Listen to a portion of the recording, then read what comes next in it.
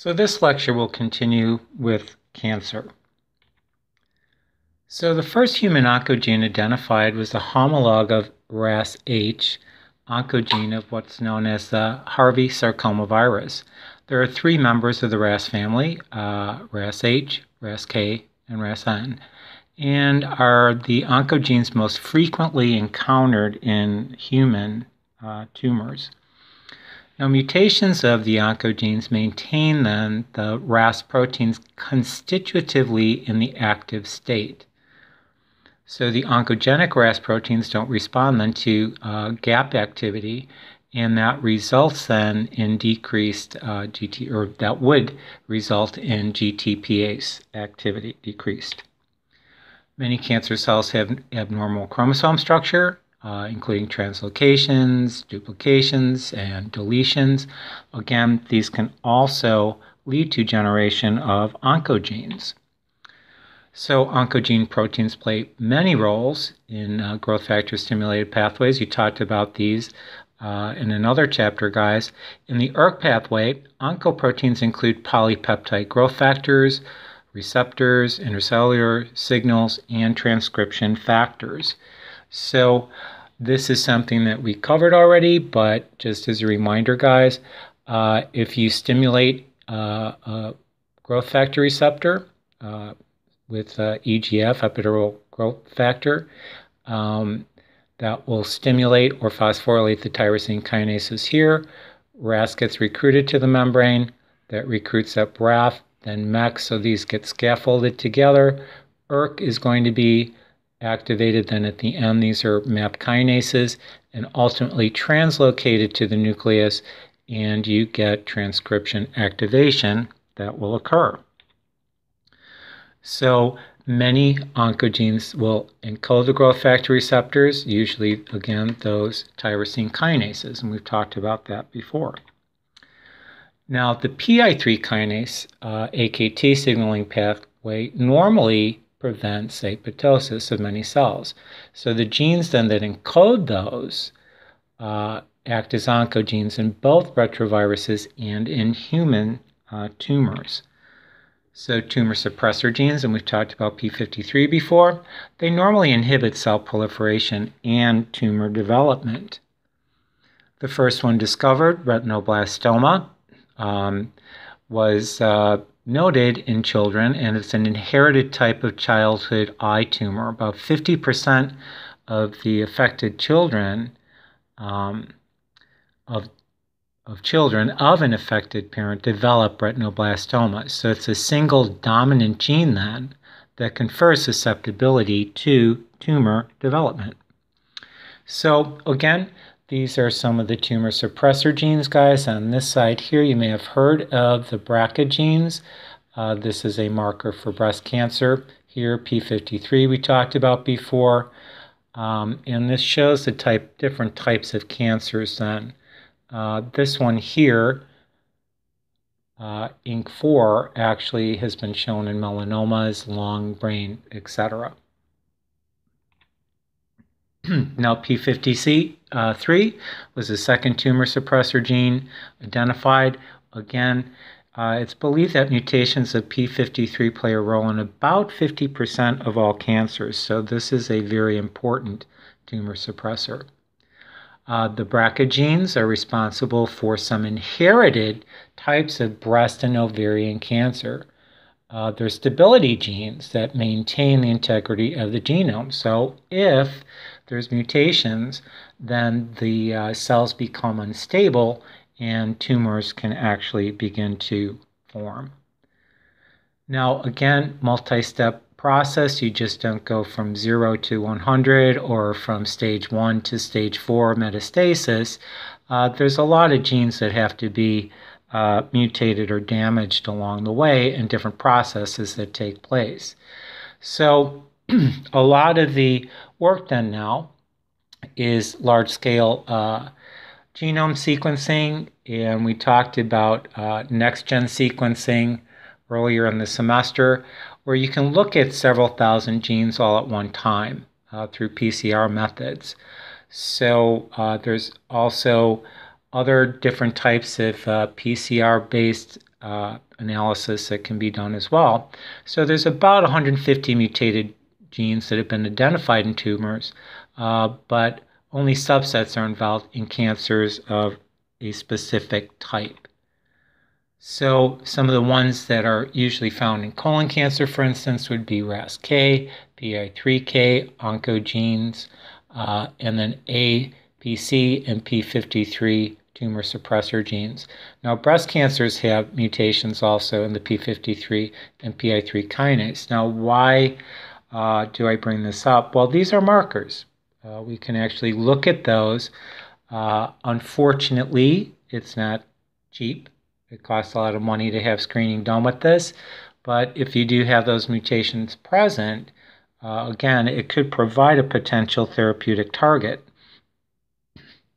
Now, different mutations can affect the same signaling pathway. So, for instance, in colon cancer, you could have RAS-K or BRAF that both of these, or either one of them, can stimulate ERK. So let's say this one's normal, that one's mutated, ERK is going to be activated. Let's say BRAF's normal and RAS-K is mutated, ERK is actually going to be stimulated. So basically with this wheel, it's like Wheel of Fortune, around and around and around you go. All right, so what happens, guys, these are different ways that you can lead to cell survival and what's going to happen to the cells.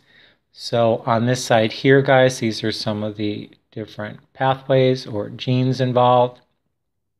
Same thing on this side, notch, hedgehog, etc. Those can actually lead to what the cell fate is actually going to be. So best way to deal with cancer, prevent it. Stop it from happening in the first place. So there's a lot of cancers that people would not get, but let's say you're someone who likes to bake in the sun. That could lead to certain types of skin cancers. People who smoke, people who do other unhealthy types of things, cancer can develop that way. Second best is early detection. So you should be getting regular checkups, regular treatments, and things like that. Be in tune with your body. Basically, it tells you a lot. So you know your body better than anybody else does. They can be cured a lot of times by localized treatment before they metastasize, so a lot of surgeries. A lot of the immunotherapies now are definitely helping to keep tumors from proliferating, and they're more directed. So the normal types of chemotherapies, guys, sadly leaves patients pretty ill, and it doesn't just target the cancer themselves. Again, some people may, let's say, for instance, a woman finds out she has breast cancer in one of her breasts, she may choose to have a mastectomy on both sides. And that's, again, it's a very personal thing. No one knows until they're in that position exactly what they do. Also, if you find out that you do have these mutations, maybe you want to, again, let's say a man finds out that he may be predisposed to prostate cancer, he may decide to have a prostatectomy, etc. So these things are available. Again, there's drugs out there now that stop angiogenesis. That's really cool because they can't get fed, so they eventually start to shrivel up. Other types block the proliferation of the cells, and they're less toxic now to normal cells than they used to be. And some target the gene itself. So again, because our proto-oncogenes that are normal to us can also be affected, we have to be a little bit better with how we're selecting those particular genes to be targeted. Again, these are just some. When I went to the Moffitt meeting back, it seems like a long time ago, February, doesn't it, guys? But when I went to that, this list is a lot longer now. So a lot of these immunotherapies have gotten so much better even since then. So monoclonal antibody treatments, again, immunotherapy, this is the way we're going now, targeting a lot of the surface receptors either inside or outside. Both of these hit receptors. Herceptin is one that's been used a lot in breast cancers, guys. And EGF receptor antagonists are also been used a lot for several years. I'd say over 10 years at least. And then we have small inhibitors of oncogenes that are out there. And please take a screenshot of this, guys. And again, if you look at the number of cases of leukemias that have gone on, so here's your incidence. And with some of these new therapies, look at in a 14-year time span how the number of cases is going down. So it's showing then that the mortality from a lot of these cancers is definitely going down with our newer therapies. So again,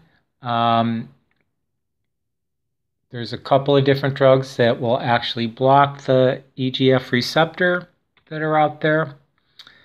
Now, one of the things I want you to be aware of, guys, is we have what's known as oncogene addiction. That's when you have sensitivity of tumors to inhibition of activated oncogenes. So what happens is you have proliferation and survival of the tumor cells, and they become dependent on that oncogene. Now, normal cells, what happens is the alternative signaling pathways can compensate if one is blocked. This is a huge problem. So our cells are designed such that if you block one pathway, another one will compensate for it. So we've talked about a lot of pathways, guys. I don't want to give you a bigger headache with it, but let's say you block the RAS pathway, well then maybe PI3 kinase is going to take over, an NF-kappa B or whatever. So that's some of the hurdles that we have to overcome.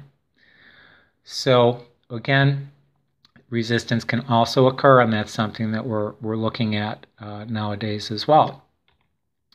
So preventing, basically the best way to do that, and we're seeing that in cancer as well as in treating viral infections and microbial infections, use a cocktail. Don't use just one. You can hit it at more than one spot, and it seems to be much more effective that way. So again, the dependence of cancer cells on mutationally activated oncogenes gives us promise that we can get these drug targets and drugs targeted to that a lot better. So there's a lot of advances, again, that are going into cancer treatment. Oh, what's this? Oh my goodness. Well, that kind of ends it for my lectures for this semester, guys. This has been a different semester, that's for sure. I had this, actually a student made this meme for me from my micro videos.